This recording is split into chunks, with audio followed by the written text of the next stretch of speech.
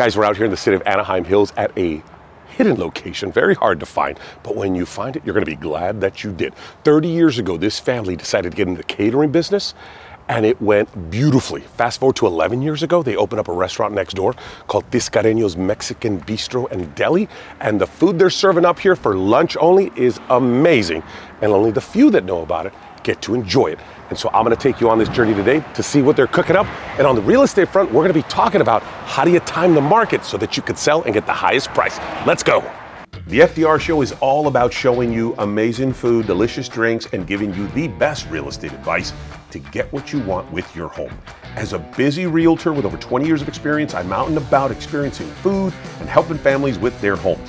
Join me as we cruise around visiting the best spots and talk and shop. Come for the food and drinks and stay for the real estate. Welcome to the FDR show. So we ordered 2 tacos. First off, presentation's beautiful. I love these trays as they come out, and at the same time, they give the authentic feel with the clay Mexican dishes here. Beautiful from an aesthetic standpoint.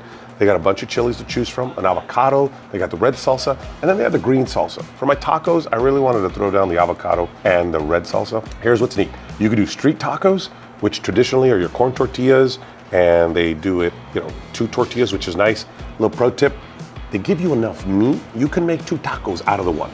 Okay, they probably don't want you to know that, but that's a little pro tip. And then I got the crunchy hard shell carnitas as well. Here's what I love about the crunchy hard shell. This isn't store-bought. They're making their crunchy tacos in the back with their corn tortillas. People claim to have the crisp, fresh made, crispy, this and that. Some say that, but they don't follow through. They're doing that here, and that's a beautiful thing. So we're gonna start with our street taco first. I'm gonna load it up with a little bit of the avocado salsa. Of course, you gotta have some lime sprinkled on that bad boy right there. I always judge a place by the carnitas, because I'm a big fan of carnitas. Oh my, that is so delicious. The tortilla's warm. It's got a nice little char, so that means they left it on the griddle a little bit longer, which I prefer. The carnitas are nice and tasty, and they're nice and tender, which for most lunch place taco spots, you don't really get that when it comes to carnitas. Everything is like fast paced. Here though, this is top quality stuff. I want to try the crunchy taco, and I'm going to put the red sauce on this one. It was just as good, if not better, than the street taco. Carnitas, same level, but the crunchy factor, oh my word. Okay, when you get here, order some crunchy tacos. Try those first, because you can get street tacos anywhere. But crunchy tacos like this, those are hard to come by. Let's see what's next on the menu.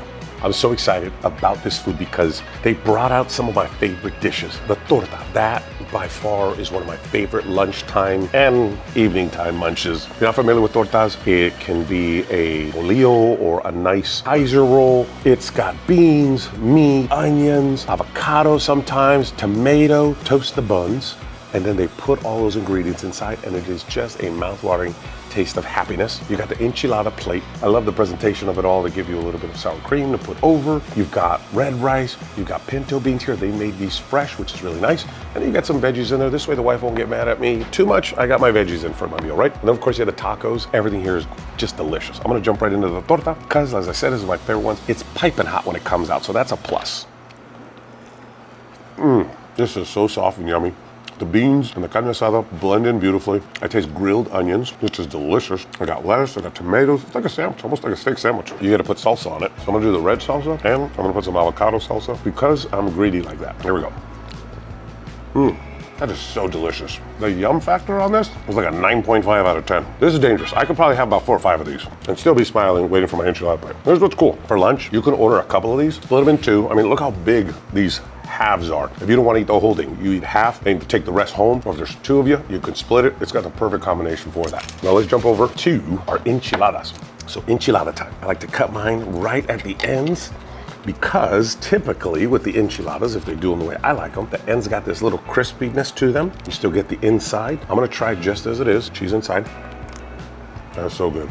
The cheese is blended beautifully. The sauce from the enchilada on the tortilla is not too overpowering. You can do a combo. with the pinto beans, that is really good. Red rice on point. A lot of people tend to be a little afraid of red enchiladas because of the red sauce, thinking maybe too much on the acidity or heartburn. It's not overpowering here. It's actually a nice blend of sauce. And with the chips they give you and these beans, it is just crunch city, delicious. Now, of course, gotta put some salsa on it, spice it up a little bit more. I'm gonna do some of that. I'm gonna do a little bit of the sour cream, and then we'll put some veggies on there so I can tell my wife I ate healthy and she won't give me any shit. Just kidding, babe, I love you. Here we go. It's like a whole new plate now, completely different item. Once you add the sour cream, the chili, the enchilada takes on a whole new vibe. I love it. You can't go to a Mexican restaurant, order all this delicious food, and not pair it up with a nice classic Mexican Coke. And it just adds to the whole taste experience here. So let's talk geography. They're literally on the outskirts here in Anaheim Hills, but they're connected to Yorba Linda, Anaheim Hills, Placentia. It's really interesting. They're just south of Esperanza High School, right where Kellogg and Orangethorpe are at. It looks like a hole in the wall because it is, but usually when you get to hole in the walls, it is well worth it. And Tiscarenos is definitely worth making the time to come here and grab some lunch. They're open from 10 to 5 p.m., but it's lunch only. Make sure you come and check them out. Also give them a follow. Now, their catering company is what they're really known for, but they've been 11 years here with this restaurant. Follow them on Instagram, come try their food out. If you're local, come grab some lunch. The coolest thing about them is they'll take phone orders too.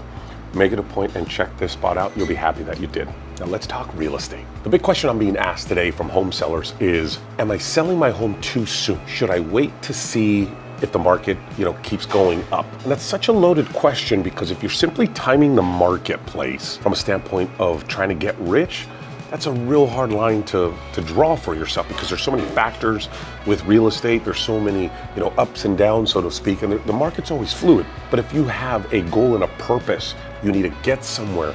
It's a relocation for a job, for a house, for school. Your time has come in the home that you're at. If there's a certain need, you gotta move forward with what's going on in the marketplace right now. And the goal shouldn't be, how do I know if I'm making the most money if it's the right time? The goal should be, when you're talking with your real estate professional, do me a favor.